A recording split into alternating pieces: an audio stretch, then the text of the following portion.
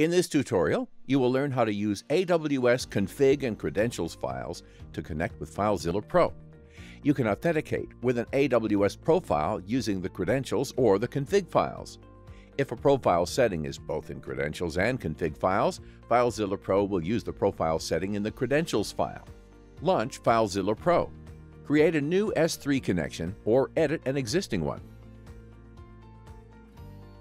In the Logon Type drop-down, choose Profile. Enter the name of the profile in the profile box. Click Connect. FileZilla Pro will use the data from the credentials file to connect to S3. In this video, you'll learn how to use AWS config and credentials files to connect with FileZilla Pro. FileZilla Pro is fast and reliable. Plus, it supports a variety of other cloud protocols: Amazon S3, Microsoft Azure, Google Cloud Storage, Google Drive, Dropbox, Microsoft OneDrive, OneDrive for Business, Amazon EC2, Backblaze B2, WebDAV, and SharePoint. Are your website files ready to go? Time to get your copy of FileZilla Pro.